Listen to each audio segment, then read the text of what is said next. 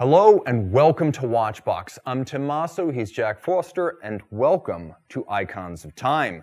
This is a crossfire forum for the discussion of the great moments, machines, and milestones of the watch industry. Today, we're talking Greubel Forsey. Jack, what's the first thing that comes to mind when you think of Greubel?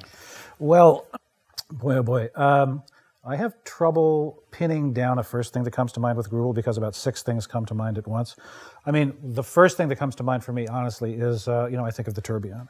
Yes. And the tourbillon is almost always described as a complication, but, the interesting thing about the tourbillon is it's not actually a complication in the traditional sense of the word, right? It's a regulating device, like the remontoir d'égalité. So I think first of the tourbillon, I think second of the visual impact that the watches have in terms of the size of the cases, finish of the cases, and the complexity on view. And the third thing that I think about is, of course, the quality of the movements, the quality of the movement finishing. So you have this very interesting juxtaposition in Greubel Forsey. Generally speaking, when you think about a watch brand, you tend to think either of technical excellence or you tend to think of adherence to and exposition of traditional finishing techniques, traditional movement finishing techniques, but it's not all that often that you get both in the same watch. So if you look at the independent brands, for instance, most of them tend to specialize in one or the other. And even in companies that combine the two, you can generally say, well, what's really on show here is technical innovation, or what's really on show here is movement finishing. Like, Philippe Dufour, nobody would ever accuse of simplicity of being a technically complex, groundbreaking watch, from a technical perspective, but in terms of a representation of the Swiss-French movement finishing idiom at its finest, that's, it's hard to think of anything that beats that. But with Greubel, you kind of get to have your cake and eat it too. Yeah, and it's fascinating because the watches are sort of the synthesis of many years of tradition that came together. Chronologically speaking, Robert Greubel, out of France, born in 1960, went to watch school in Mosso, found his way to Switzerland. He was a prototypist with IWC. He helped design the 3770 Grand Comp, which is one of my favorite watches. And by 1992, he's at Audemars Piguet Renault Papy. Stephen Forsey, the other half of the equation, he's born in 1967 in St. Albans, which is an English town that has a wonderful marine chronometer tradition. He actually went to watch school in London, later honed his craft at the Wo-Step, but he was a restoration specialist at Asprey. Later, again, Renault Papy, and the two decided after 7 years working for Audemars Piguet that they wanted to strike out on their own. In 1999, they leave. They create Completime to generate movement designs for the rest of the industry and provide a revenue source. And then 2004, the tourbillon, like you said, but not just any tourbillon. Why was that a breakthrough? Well, their very first, I think watch brands in some cases without a whole lot of justification, and in some cases with significant justification, like to capitalize and give grand names to their technical development. So with Greubel Forsey, we have their so-called horological inventions, right? And the first horological invention was the Double Tourbillon 30 degrees. So the Double Tourbillon 30 degrees was, it wasn't the first inclined tourbillon that anyone had ever made. There was an American-born watchmaker named Albert Potter who made inclined tourbillon movements back in the late 1800s. But as far as I know, nobody had really experimented with the form before that. And part of the reason, the big reason for that was because there was no particular reason to. So the tourbillon, which is something that we get into in more detail in the story, was invented by Abraham Louis Breguet, patented in 1801, and it was designed to address a very specific problem, which is that a watch will tend to run at a different rate depending on its orientation with respect to the force of gravity. And if you hold a pocket watch with its crown up, it's going to run at a slightly different rate. Crown up, crown left, crown right, crown down. But the biggest differences are between the vertical and the flat positions. So the tourbillon was developed for the pocket watch, which is generally speaking either in a vertical position in the pocket or flat on a table when it's not being worn. And Breguet thought to himself, well, I'm going to take all of the essential timekeeping components, the balance spring, the balance itself, and the escapement. I'm going to put them in a rotating cage so that they're never in any single vertical position for more than an instant. And what you get is you get an average rate for all of the vertical positions. And then theoretically, all you have to do is you have to adjust the single rate for the vertical positions to match the flat positions, and you should have a perfect timekeeper. But the situation changes when you have a wristwatch. So a wristwatch does not stay in either a more or less perfectly flat position or a perfectly vertical position when it's being worn. I mean, it might stay in a flat position if you lay it on your nightstand at night, but it's in a bunch of different positions throughout the day. So does the tourbillon still make sense? Well, it kind of makes sense because you're still getting a single average rate for the vertical positions, but the problem is it's not in a fixed vertical position for more than an instant in any case. So what Messieurs Greubel and Forsey thought to themselves was, well, why don't we take the tourbillon, we'll incline it at 30 degrees to the vertical axis, and we will put it inside two cages, an inner cage rotating once per minute and an outer cage rotating once every 4 minutes. And so why would you want to do that? Why does that make the tourbillon better suited for a wristwatch? So the quantum leap for the double tourbillon 30 degrees was that it adapted the tourbillon to a new environment, to a new set of challenges. So the original orientation of the tourbillon was, let's have a single average rate for all of the vertical positions, let's have it match the flat positions, and then we should have a single very, very close rate. The idea behind the double tourbillon 30 degrees is related, but it's not exactly the same idea. What the double tourbillon 30 degrees does is it prevents the critical timekeeping components from ever being in any of the positions where positional variations are most extreme in the first place. And as far as I know, it's the first time that anybody had ever tried to do that in a wristwatch. It's a fascinating watch because first, it looks spectacular. Two, it was going to lay down a marker for the industry because that was their first. But also because, frankly, it worked. And at the 2011 Concours de Chronométrie, it actually won with 915 points out of 1,000. It beat a bunch of vintage movements that had been designed solely for chronometry trials, and it beat a bunch of modern haute horlogerie watches that were designed primarily for aesthetics. You can find some very impressive tourbillon watches, and the Credor Fugaku tourbillon is a great example of this, where the artisanship, the artistry, the imagination is through the roof, but even by their own admission, it's going to run minus 10 plus 15 seconds a day. Whereas the rate for the double tourbillon 30 degree under the gun, evaluated third party, was less than 1 second plus or minus per 24 hours, which is extraordinary. That's almost on par with some basic quartz watches. So it wasn't just the fact that this was a unique idea about how to make a tourbillon practical in a wristwatch. Outside the bounds of factory hands, it actually produced what so many modern tourbillon watches do not, which is chronometry, results. Yeah, that's absolutely true. And the fact that it performed so well in direct competition with other watches from other major manufacturers, watches which had been designed for chronometric excellence, is it's important, because nowadays there are an awful lot of watches that illustrate aspects of the pursuit of chronometry, but we don't know if they actually deliver. So you can see watches that are designed to look like marine chronometers or that adopt, certain kinds of escapements that are associated with greater precision. But do they actually deliver on what they're showing? And the reason that I use the word illustration is because a lot of the time they don't. And there's something very pleasant about a watch that illustrates certain aspects of the horological past. But it's kind of like many, many years ago, I saw a documentary that talked at one point about the Japanese sword. Yes. And which is an object that is aesthetically and spiritually venerated, and handmade object, something of incredible beauty and purity of form. But I will never forget the person who was narrating the episode said the number one question always, of course, is, does it work? And the commitment to practicality is one of the things that I think makes the double tourbillon 30 degrees the most impressive, and the effort that it requires to actually make the design fulfill its promise is enormous. One of the last things that Stephen Forsey said to me at that dinner all those years ago, I said to him, does it work? Does it actually work? Does it really deliver on its promise? And he laughed and said, well, Jack, this was after a lot of wine. He said, it's always an effort to gain more than you lose. And my takeoff from that was, you have something of great beauty, great mechanical beauty and great complexity, but to actually get it to do what it's supposed to do is that's where the effort of the watchmakers and the designers really all come together. And I think that's one of the reasons that I think that, personally, to me, this is one of the most important watches of the last 20 years. And it really is something else. It started a long and distinguished trend of tourbillon watches at Greubel Forsey. It should be noted that there have been others, and a lot of them are quite fascinating. They would move on in 2008 to in 2007, to the 24-second tourbillon, which was a different proposition, less of an incline but a higher rate. So cycle the watch through that change in orientation 2 times a minute.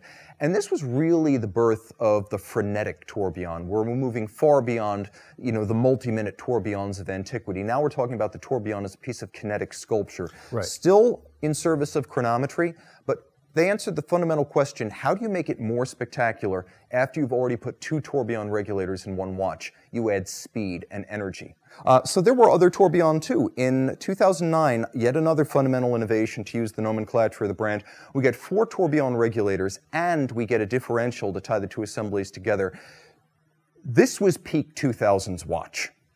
Like, that's the only way to describe it. That truly is the 1959 Cadillac of the 2000s on your wrist. Yes, yes, yes. A quadruple tourbillon and a differential.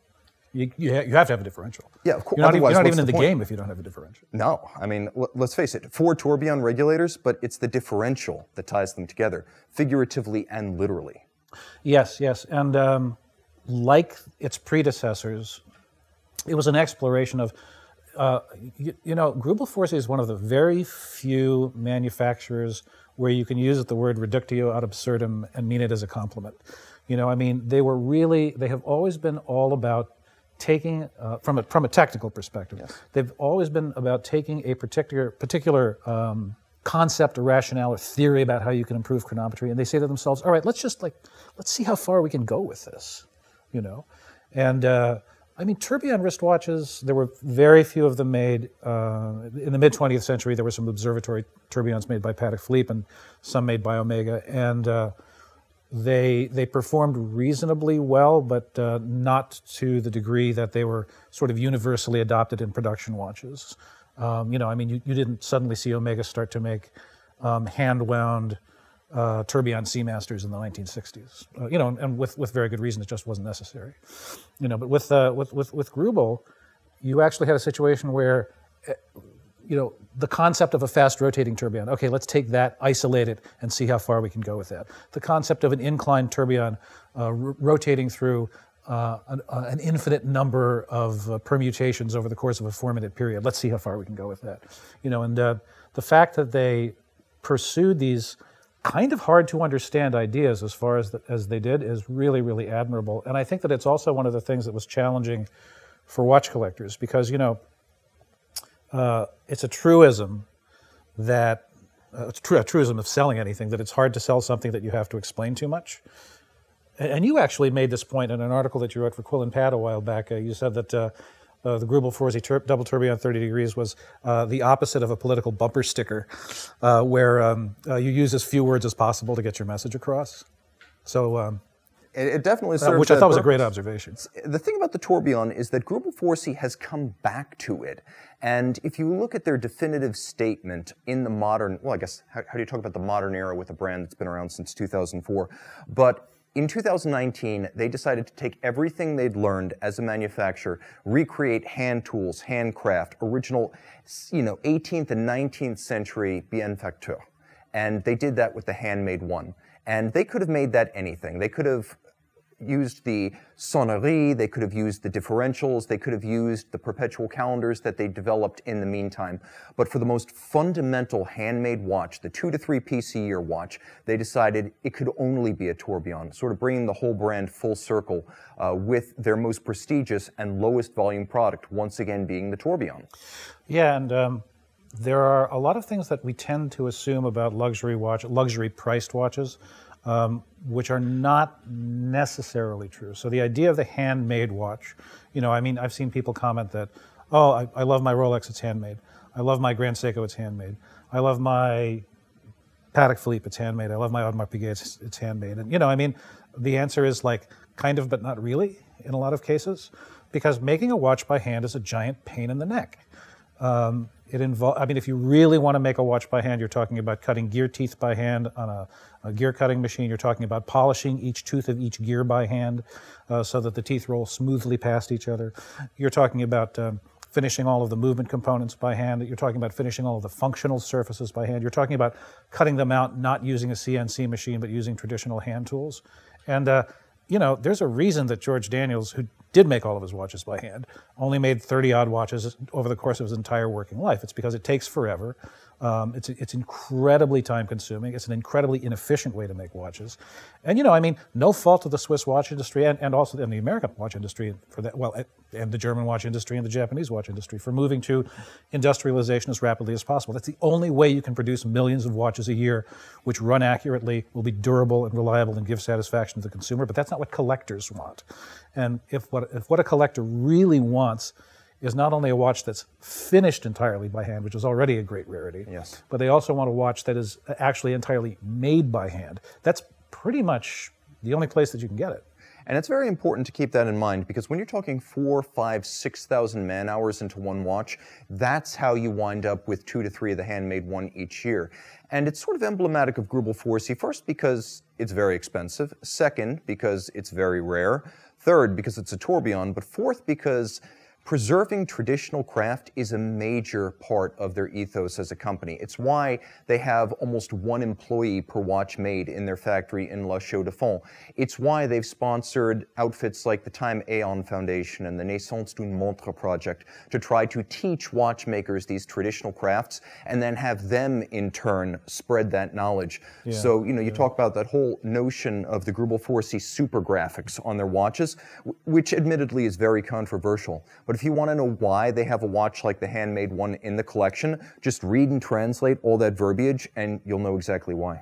Yeah, I mean, it's a challenging choice aesthetically perhaps, but I mean, there's no gainsaying the amount of pure horological content that is in that watch. So Tim, you had a chance to, I think, handle every major horological invention. Yes. Do you have a favorite? I would say of all the Greubel Forsey watches I've experienced, the Double Tourbillon 30 degree is the one that strikes me as the most intriguing, but not the most wearable. I would say if I'm actually going to wear a Greubel Forsey watch every day, it's probably going to be the Balancier Contemporain, which is a watch that came out in 2019, and they were probably the last holdouts in the world of 40mm watches. So they finally got a 39.6mm watch. They came out with one in white gold. They came out one with red gold 2 years later. Both of them are extremely attractive. I would have to say that it would either be, for me, the Vision 24-second, which won the GPHG Eggy Doll in 2015. Yeah, oh, that's a remarkable watch. Super frenetic, reasonably wearable in size, and not so Baroque that I would feel self-conscious wearing it. Yeah, That's probably the one that I would choose, because I feel like as much as I like the Balancier Contemporain, and as much as I like the Double Tourbillon 30 degree, those watches are just too ostentatious for me, and I think that somehow Greubel Forsey pulled off something with the 24-second Vision that just speaks to me. There is a little bit of an irony of a watch that strips down ostentation. Rather than building up from a base, they build down from a peak. So it would probably be that. There's a salmon dial model that's to die for. So yeah, Jack, do you have a favorite? Because you've seen as many as I have at this point. I guess my favorite is, there were 2 occasions on which Greubel Forsey actually lent me a watch to wear during a trade show, once at SIHH and once at Basel World, and wearing someone else's $600,000 watch on your wrist that you cannot possibly afford to replace if something happens to it is an interesting experience. And they were fine about it. Stephen was like, I said, "Are you sure this is okay?" And he said, "Yeah, we wouldn't have asked you if we didn't want you to enjoy it. Just don't get on the plane with it," which is a reasonable ask. But I wore a platinum GMT to Basel World years ago, and it was a showstopper. I don't remember successfully getting through a single meeting with any other brand while wearing it, because the minute that watch popped out from under the extremely loose sleeve of my cardigan, conversation just stopped. And so it was a conversation piece. It was a source of really, really great beauty. And one of the many, many things that I love about Greubel Forsey's watches is this kind of microcosmic quality they have. You feel like you're holding a little mechanical universe or a little mechanical city, a sort of a microcosm of the philosophy of time in 3 dimensions in the palm of your hand or on your wrist. And there's something about, maybe it's childish, but there's something about seeing that little globe, rotating. Oh, yeah. That is really, it's kind of fun. Here's the thing, Greubel Forsey watches are, for want of a better term, toys for adults, because they have a wonderful spatial quality to them that's almost like it's like a playpen on your wrist. You've got that spherical titanium globe. You've got insane duplicative tourbillons stacked atop each other. You have a wonderful quality of finishing that's intended to bring out the best in the materials: frosted German silver, polished steel, beveled brass, satinated gold. There's just so many different features that make them feel like the kind of object that would evoke wonder and joy before the obvious luxury watch inquiries of, is it real and what does it cost? The first thing people think when they see the watch, people who don't know about watches, is, wow, that's cool. Yeah, and I think that, you know, my sort of last thought on the subject of Greubel Forsey is, for all that it requires an enormous amount of, well, I don't know about an enormous, it requires some intellectual effort to get what they were trying to do technically in a lot of their watches. But you don't need that to take pleasure in them, right? You don't need to know what the rationale behind the Double Tourbillon 30 degrees is to look at it and have the visceral reaction of like, wow, that's cool. You know, if you're the sort of person to be genuinely emotionally moved at all by a beautiful mechanism in operation, it's very, very hard to beat. It's interesting that you break down the roles of Greubel and Forsey in the company. Greubel's a little bit older, Forsey's a little bit younger. Greubel's more oriented towards the aesthetics, the design, the way the watches look. Stephen Forsey is also more of an engineer. He comes from an engineering family. Robert comes from a watchmaking family. But they're willing to do things that are almost childlike and fabulous because they're fatuous. You've got the Art Piece 1 with a micro sculpture. You've got the Art Piece 2, tribute to Robert Filiou, and the Fluxus piece. And what's Fluxus? Well, you can Wikipedia it, but basically it's postmodernist art, specifically from the 1960s, and it's super silly to put into a very expensive watch. You look at some of the partnerships they've engaged in over the years and some of the innovations like the Invention Piece 1, which takes a fun and funky orbital display and transposes it onto one of their tourbillon dials. And some of these watches made in only a handful of examples, simply because the people in charge of the brand are having as much fun with it as the customers, and that is incredibly rare in this industry. Yeah, yeah. We were talking before we started shooting about kind of the state of the modern watchmaking landscape. And one of the things I think a lot nowadays is how tired I am of looking at a newly introduced watch and thinking to myself, well, that's a great business decision, instead of looking at it and thinking, wow, what a beautiful watch. But, you know, when I look at Greubel, that's what I think. Well, they say beauty is in the eye of the beholder, but if you're the beholder, you're going to get stung. This is a whole lot more agreeable. I'm Tim, he's Jack, and thanks for logging on.